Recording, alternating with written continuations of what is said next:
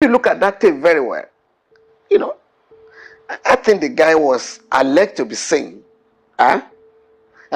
first I said that my father will help to write a letter or whatever, but you know Nigeria being very corrupt, we may need 10 million naira. He didn't say he was going to give me 10 million naira.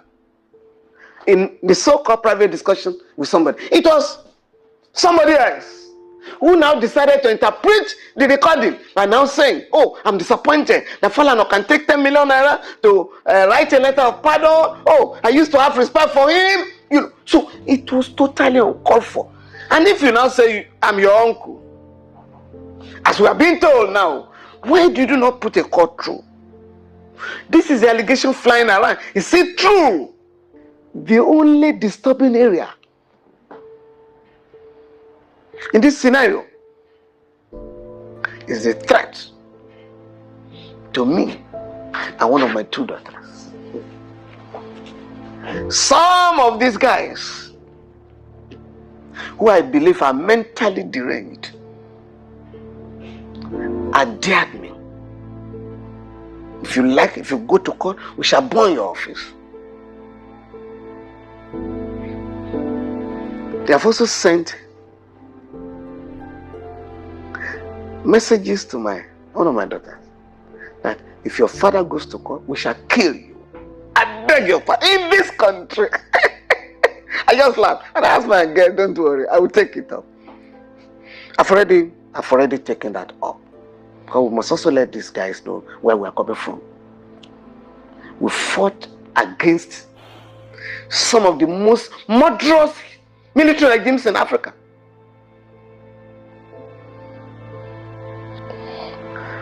Well,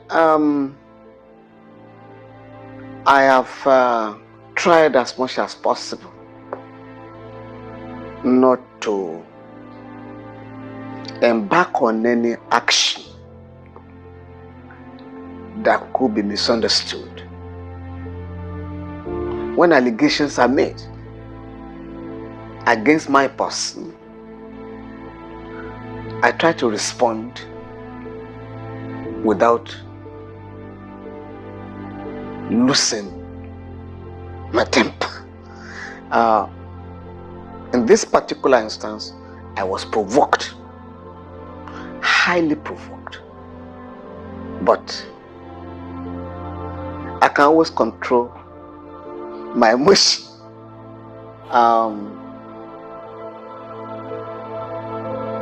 Members of my immediate family and the extended family were a bit worried, because for them, you don't deserve this, but they know what I do. But I explained to them, I assure you, at the end of the day, I will not disappoint you. Because, in fact, I think I was telling my wife that all these allegations are, in the words of Shakespeare, a tale told by an idiot, full of sand and fury, signifying nothing.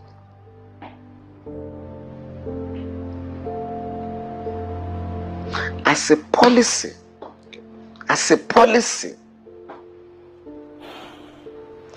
we do not collect fees to write letters for pardon. It's not part of our system, because we do not profit from the misfortune of other people or the tragedy of people. No. And it doesn't cost us anything. Once we identify a case of mistrial, a case of injustice, or a case of subversion of the judicial system, we intervene. We do our homework, carry out our research, and write letters. In the last 42 years of my legal practice, I have never ever demanded for a kobo to write a letter of pardon for anybody. And my work in this area is not limited to Nigeria. So we have never ever collected a dime on kobo from all the beneficiaries of the pardon that we applied for. Now let me ask you something. For that reason, the allegation is totally uncalled for. Totally uncalled for. Totally unwarranted. How about the allegation that your son, Falls, is standing as a front for you, sir? How do you respond to that? Well, you know, these guys don't know me. They also don't know my son, even though it's of their generation.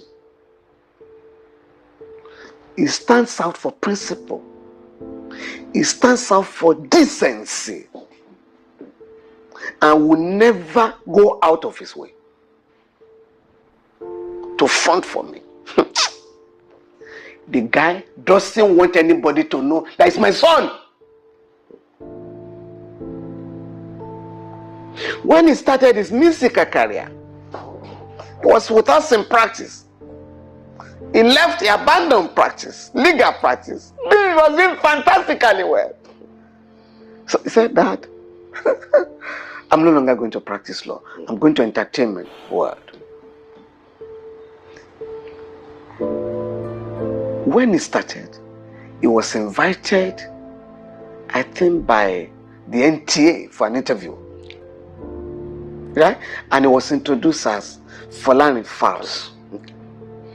So when he came back home, he was still living with us then. His mother asked him, why are you going about calling yourself Falana Falls? He said, what should I call myself? Falana. So that the name can open doors for you. He said, Mom, I don't want anybody's name to open doors for me. I want to open my own doors. Because if I had said I was Falana, and that interview was granted, I might have felt maybe it was because of my father's name. No. Mom, the day I will be happy is when they ask you, are you fast, Mom? And when they ask my father, are you fast, Dad? So he has never gone out of his way. You can check from his friends to introduce himself as Falana's son. One day, I was at the Abuja airport waiting for my flight. And some young girls came to me. Sister, is it true you are fast, Dad? I smiled. So I think so. So wow. They embraced me. So when I got home, I called him. Young man, today, some young guys besieged me in Abuja and asked whether, he said, what did they ask? They said, are you fast, father? He was happy. He said, that is what I want. I called the mother to hear my story. So he will not go out of his way. And you know, it's a bit painful because last year he went for a surgery in the UK. I think, you know, he plays football. So he had a knee injury. So the operation was successful. His mother and I were coming home from Cuba. So we decided to check him in the United Kingdom, travel via London. And so we saw the young man. Said, please, as our contribution, you know, like I said, you know, we congratulated him, you know, the operation was successful. Can we pick up the bill? He said, no, Dad, no, Mom. I pay my bill before come here. So I hope I'm not being rude. He said, no, we're happy. I told him.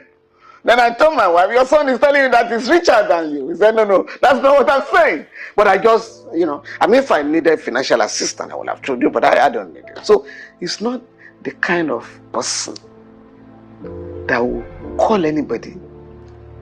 And in any case, he and his siblings, his two sisters, regularly refer victims of injustice, victims of human rights abuse to us without any condition attached. And just recently, I was telling him in particular, come, you and your sisters, you just send people to us. The way you are going, very soon, we'll be sending you our bill. We just laugh over it. So he can never, because he knows it is not our practice to take money for pardon. So he couldn't have been talking about money. And if you look at that tape very well, I think the guy was alleged to be saying, first I said that my father will help to write a letter or whatever, but Nigeria being very corrupt, we may need 10 million naira. He didn't say he was going to give me 10 million naira. In the so-called private discussion with somebody, it was somebody else who now decided to interpret the recording by now saying, oh, I'm disappointed that Falana can take 10 million naira to write a letter of pardon. Oh, I used to have respect for him. So it was totally uncalled for. And if you now say, I'm your uncle, as we are being told now, why did you not put a court through? This is the allegation flying around. Is it true that you were going to, or that you had collected? Because they say I had collected 10 million naira to write a letter of pardon for a convict. Again, as I said, it is not part of our practice. Let me get your perspective on this. You've mentioned that you will pursue civil proceedings instead of criminal charges against a very dark man. Why did you choose this route? And I'm sure you have also explored the Cybercrime Law Act in order to file charges against him. Why have you decided to pursue civil proceedings? Frankly speaking, many people, including senior lawyers, suggested that I should file a criminal complaint. So in February this year, the National Assembly amended the Cyber Crimes Act and removed all those provisions that relate to libel or defamation. So today, a person can only be prosecuted under that law if he uses a computer to send pornographic materials or statements that are capable to cause a breach of the peace in the society. It has nothing to do with protecting any individual. That is the state of the law today. So I couldn't have filed a petition under the Cyber Crimes Act, because right now I'm defending two journalists who were who are standing trial for cyber stalking or whatever, and we have raised serious objections. In one of them, the court had agreed, yes, the law has been amended, but this offense was committed when the law was still valid. We are proceeding to the Court of Appeal. But on a more serious note, the campaign we are leading for decriminalization has yielded fruits in Liberia, in Sierra Leone, and Ghana. Those countries, the parliaments in those countries, have put together all anti-democratic legislation, anti-press laws, all anti-press criminal laws, and repealed them. So you now have to go to court to sue for libel or slander. Now, Lagos and Edo State have also repealed criminal libel. So, from the statute book, only those two states in Nigeria. So, we're trying to get these laws, and we're trying to appeal to other state governments to wipe out criminal libel from their criminal codes. So this is the state of the, for that reason. It's not that there are no other criminal offenses. For instance, injurious falsehood, false information.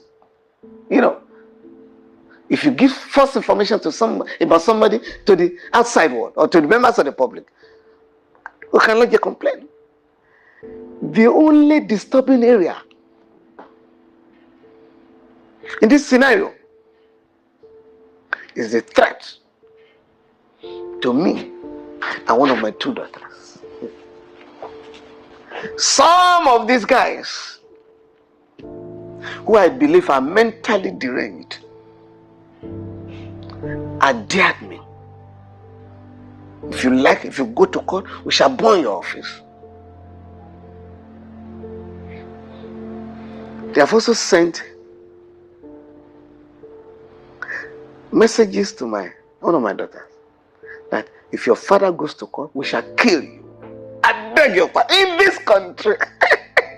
I just laughed and I asked my girl, don't worry, I will take it up. I've already taken that up. But we must also let these guys know where we are coming from. We fought against some of the most murderous military regimes in Africa.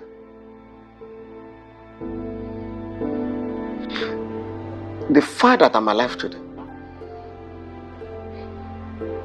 is